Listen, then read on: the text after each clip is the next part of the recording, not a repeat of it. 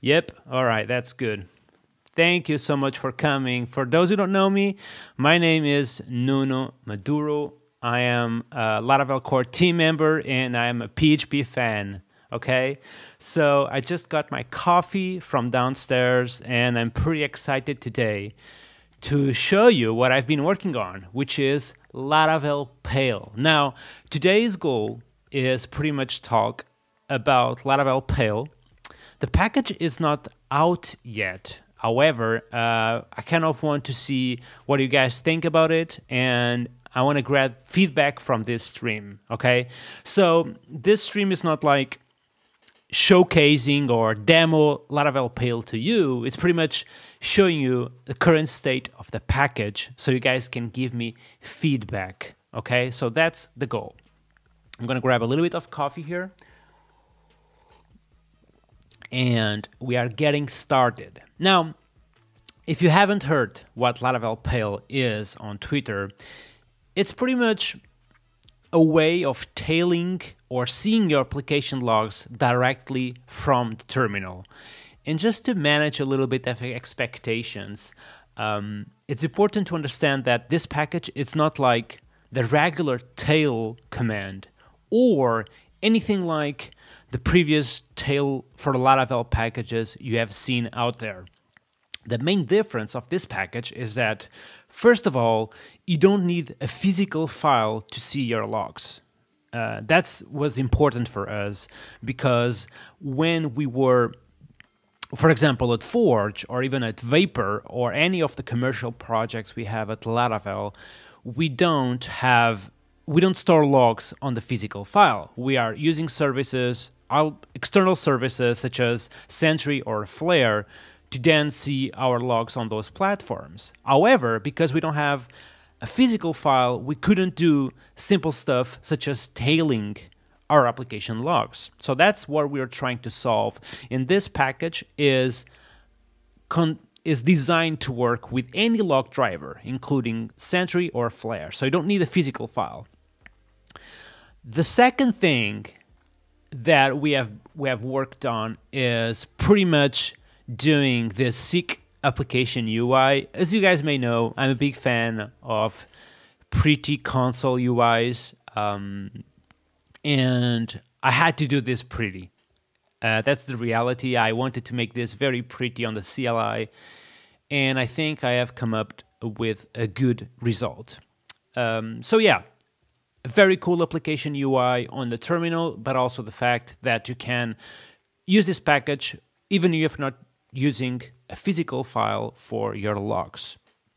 Now, that being said, I'm going to showcase you Laravel Pail on the real application. So what we're going to do now is create a fresh project, install Laravel Pail, and then we are going to see some logs on the terminal. And yeah, I see that you guys are following along on the chat here.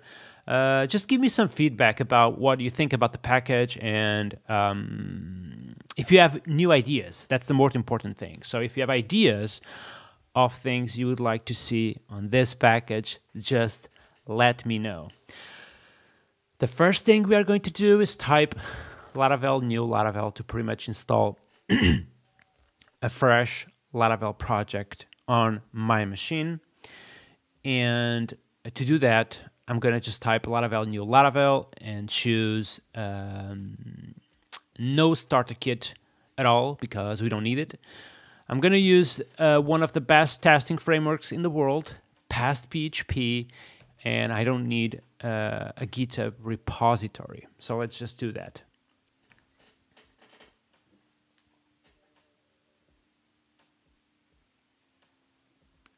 Exactly, Past.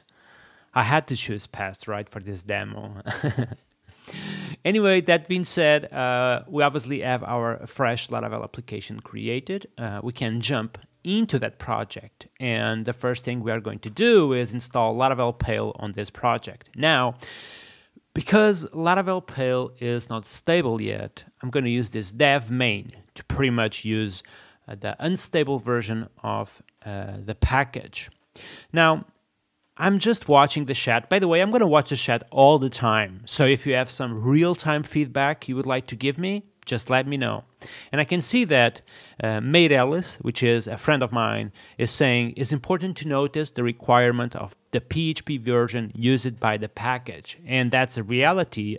This package uses PHP 8.2. So you have to have that PHP version installed. And in addition, you need Laravel 10. So it's the only way I have of having this package installed in your Laravel project. So I'm going to run this command now, which will pretty much install Laravel Pail on this fresh Laravel application. And yeah, let's just start using it. So once you install it through Composer, you can immediately start using it. So something I'm going to do here is just I'm going to open this project with Sublime Text, my favorite editor in the world. And what I'm going to do here is that I'm going to open this routes folder and this web.php file.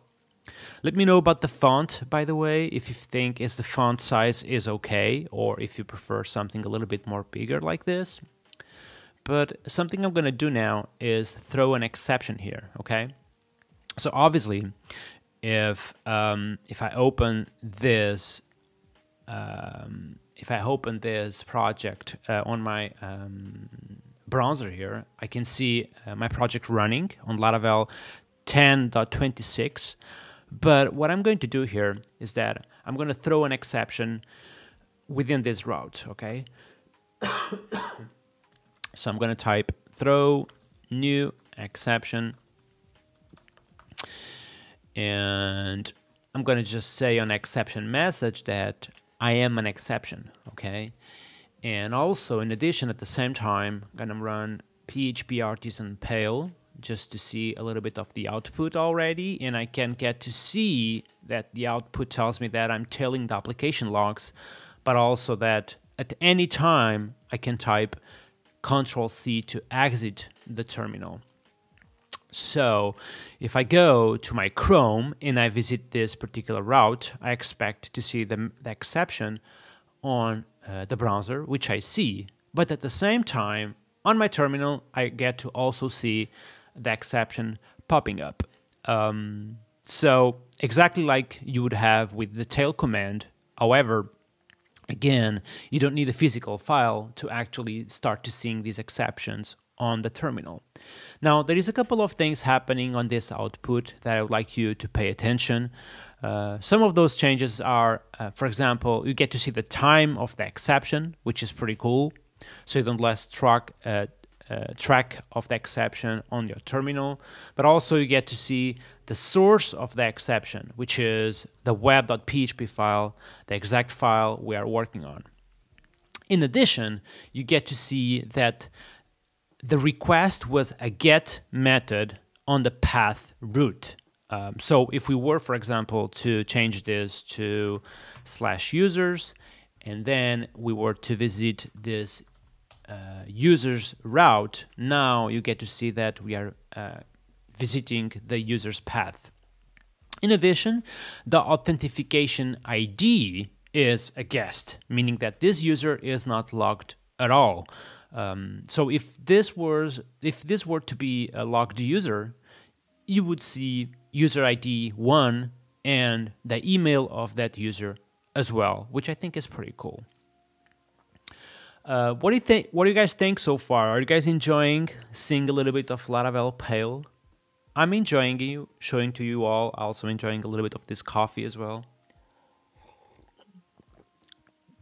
I can see that Shirking is saying that no Vim. Dude, I would love to see and to use Vim. But the sad reality is that Vim is complicated to learn. You know what I mean? I would love to learn Vim, dude. But it's just so complicated. It requires so many time. I know that Jess Archer have done the Laracast's course on that.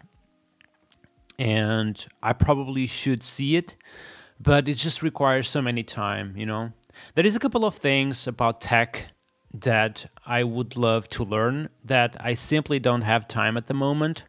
Obviously, Vim is one of them, but also regex expressions, okay? So that's our little secret. Don't tell anyone, but I'm just horrible with regex expressions, okay? Every time I need to do a regex expression, I used to ask to my friends, how can I just catch this particular element on this string? Give me the regex expression. Yeah, I also ate rejects, dude. And what is funny is that now with ChatGPT and Go GitHub Copilot, we have all those amazing tools that just pretty much gives us all that stuff for free, which is pretty cool. So I don't know, man. There is stuff on tech that obviously I would like to be a little bit better on. Vim is one of them. Okay, Mary is saying it is extremely pretty, but also the separation between the output makes it extremely legible, and I really liked easy to see the line and the path. Okay, that's cool. So that's a good feedback. I also think that it's important to have this line separating the output to really see the difference between the line logs we are working on.